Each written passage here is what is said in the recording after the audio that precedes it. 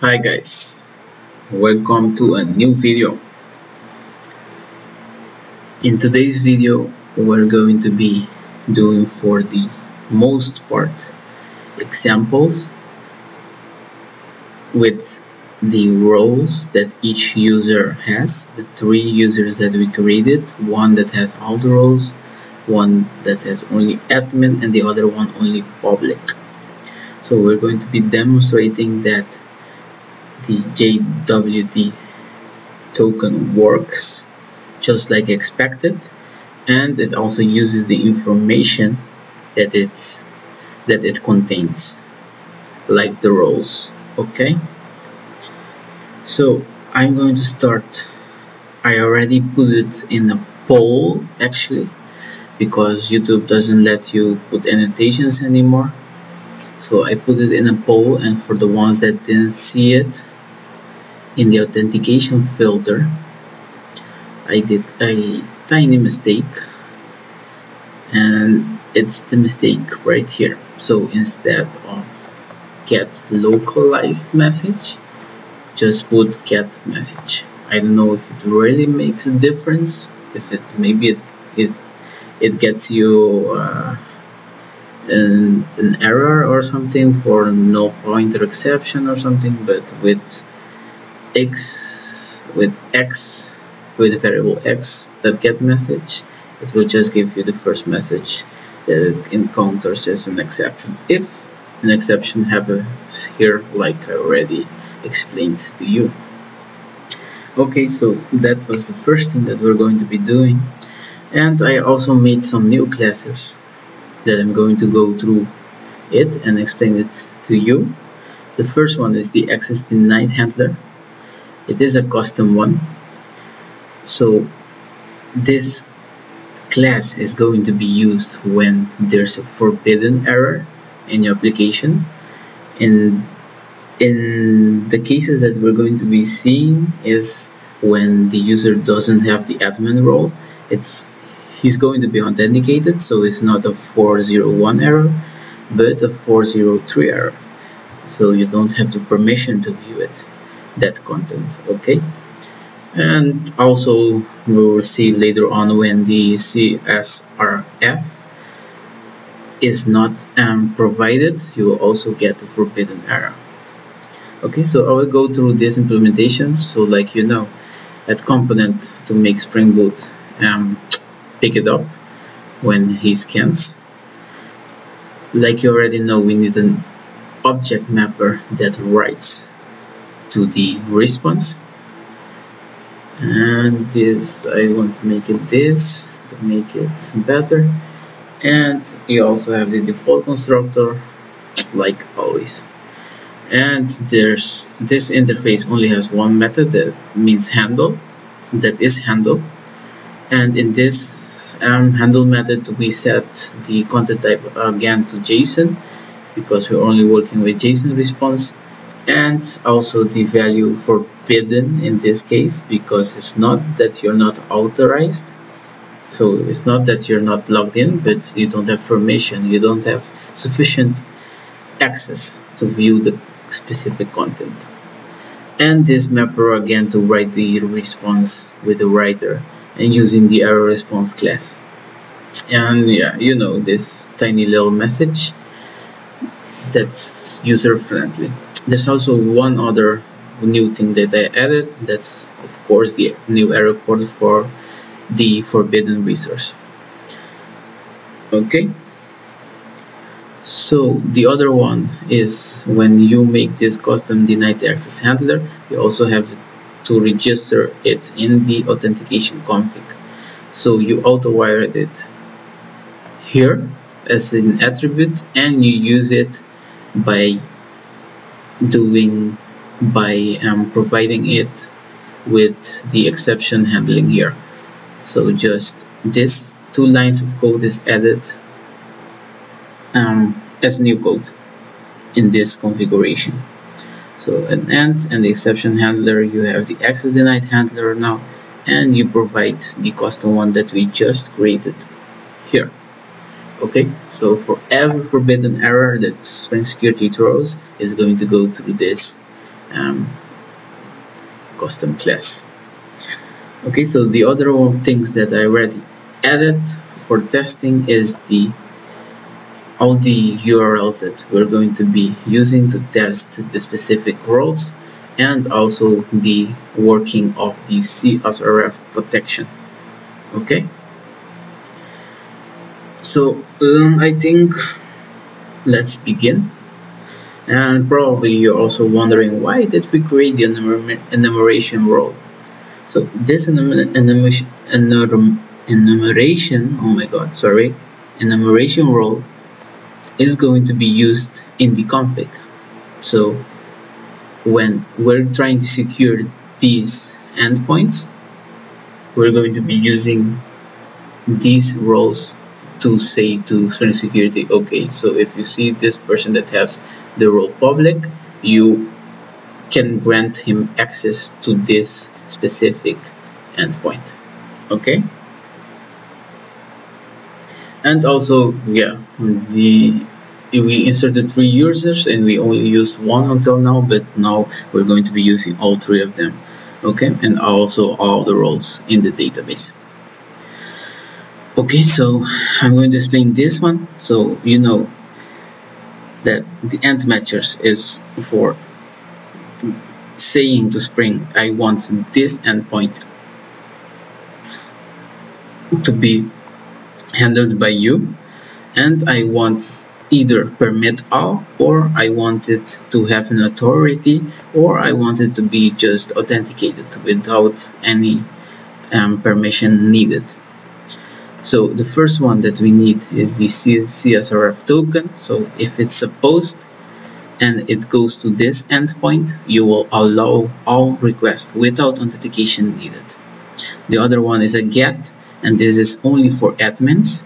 So if the user doesn't have a role that is equal to admin, you will access denied that user. Otherwise, you just grant access to the content that he's requesting. And this is the same for public, using the role public here. And this one is an endpoint that if the user has a role that is admin or a role that is public, or it has both of them, it's going to grant this user access. If he doesn't have any of the roles that is listed here, then the access will be denied. Okay, so let's begin testing. First, I'm going to show you the CSRF protection. So let's go. So let's go to the controller, and you see that we have to use this endpoint to see if the CSRF protection is being executed. Okay, so let's go to Postman, and then the first thing we're going to be doing is we're going to be just making a random request to this API, so we can get, oh sorry, I didn't run the application. Okay, so let's run it. Wait,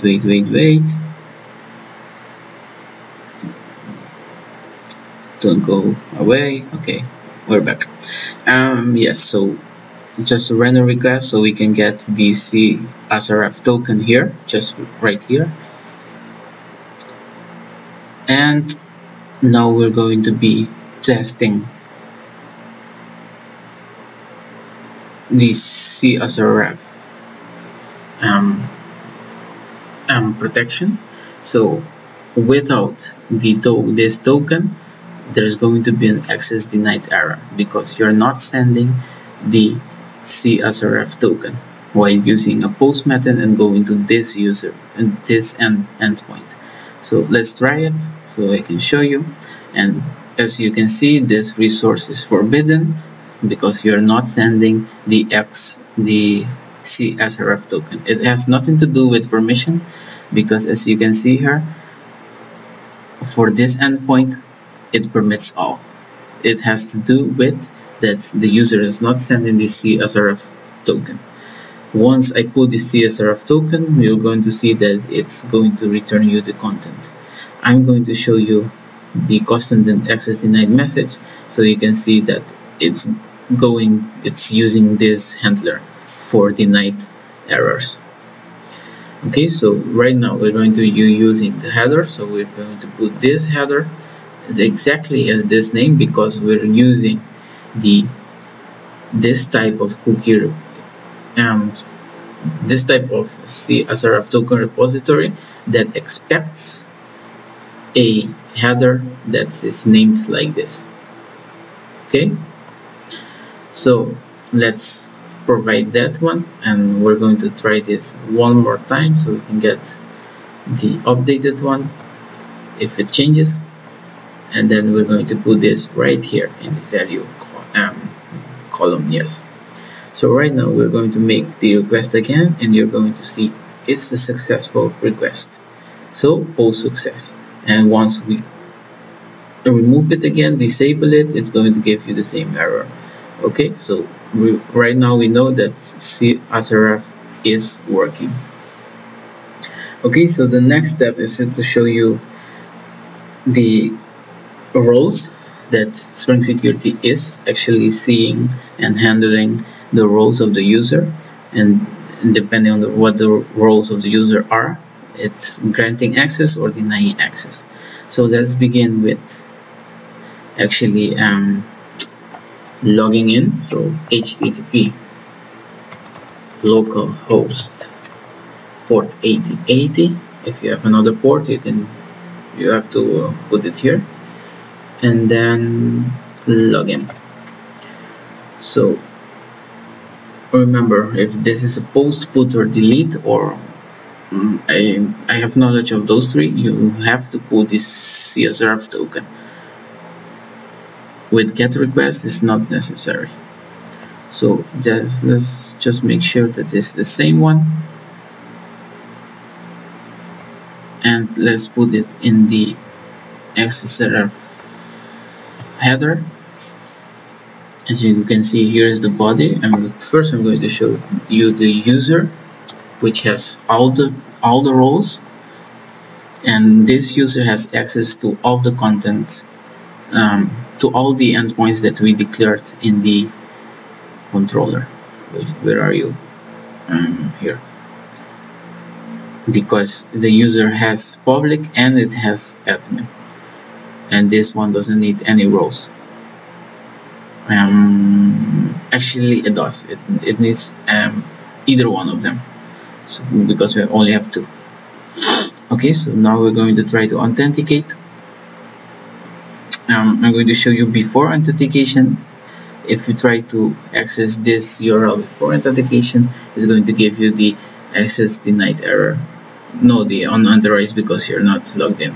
Okay, once we log in, that error is going to go away, of course. So let's try to log in. As you can see, it says invalid username or password, so something is wrong here. I think it's supposed to be hello and not user. So let's try again, and it goes okay. So let's copy paste this again, because Postman, apparently it was not an issue or a bug, but do you remember that we set this cookie to secure? So if you don't send over a HTTPS connection, it won't send the cookie. So that is working perfectly. And we don't have HTTPS here because I'm just using the localhost on HTTP. Instead, I'm going to just name the header here as a cookie, and apparently it works. So a cookie, and then the whole cookie here, and the cookie name before it. So JWT is that one. Okay, so right now when we have public, remember that this user has access to all the endpoints, so it's going to give you the content. And for a GET request, we don't need to send the CSRF token in the header. So as you can see, we have access, public, success. Also for admin, the same thing, because it has both roles. And also for the other endpoint, which needs either admin or role. Okay, so that's for this user. Let's try with other users. let's log in with first admin, and remember to get the latest CSRF token and put it in the header, and then try to log in again. Once you log in, you copy paste this code again and you post it. You can put it here because this is the old JWT token. This is the new one for the admin. So now when we go to admin, you will again see that it goes through, because this is the user that only has the admin role. So you see admin success. But as soon as you go to public, it will give you access denied, because this endpoint is only for public and no admins are allowed here. You see, it gets you 403 error, and you are apparently logged in. You see all the cookies are there, so everything is okay. It's working just like expected. And if you go here, it should also give you access to the content because you're an admin. Okay, and the same way we're going to try for the users, for the ones that are not convinced yet. So public now, and then remember to get the latest token. Yes, this one.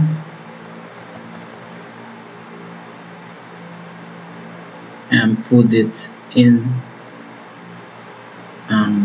login. Yes, put it right here.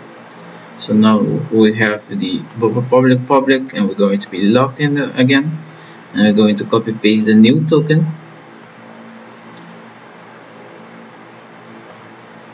and putting it here again to get to the JWT. So JWT, as you know, is going to get access because it has a role that is public. Then we're going to be trying the admin, but for the admin is going to give you the access denied error because this endpoint is only accessible to admins and not the public. As you can see, it works like expected, and the endpoint public, it will give you access because it's public. Okay, so yeah, everything seems to be working just like expected. One thing I forgot to show you is the token itself and all the information. So this username is public and it only has roles public. And remember, this is the name that we put in the JWT property file. Yeah, and so you can also check on your own browser for the other users. That is going to be for the admin here, and admin here, and the user you already saw in one of the previous videos, which has both roles. Okay, so that was it for the whole tutorial. Everything is working. I hope you understood everything. Thank you for all your attention. I know the videos was pretty long, but I'm a person that tends to give a lot of details, and yeah, so you can understand better. And if you have any questions, just put it in the comments. And also, if you want me to do the same JWT authentication but with the authorization header instead of cookie based, just leave it in the comments and I will do it as soon as possible. Thank you for listening. Bye bye, till the next video.